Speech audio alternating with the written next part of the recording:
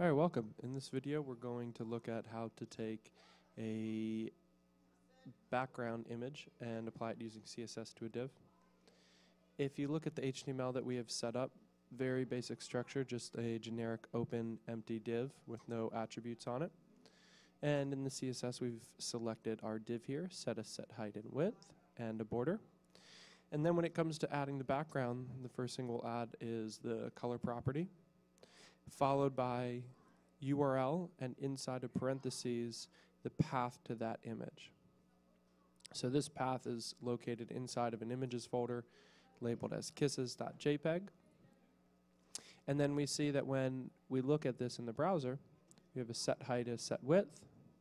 We have it displaying right there, and we could actually take out this border and just see it's applied. Now notice this text is right over it, and we'd probably want to style this a little bit differently, and we could look at moving it.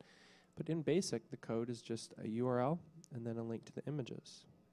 Note that if the height and width is not set, then it will just be the width of the screen, repeat that image, and then display the text and stop that box right there. So that's why we've hard-coded a width and a height into the image.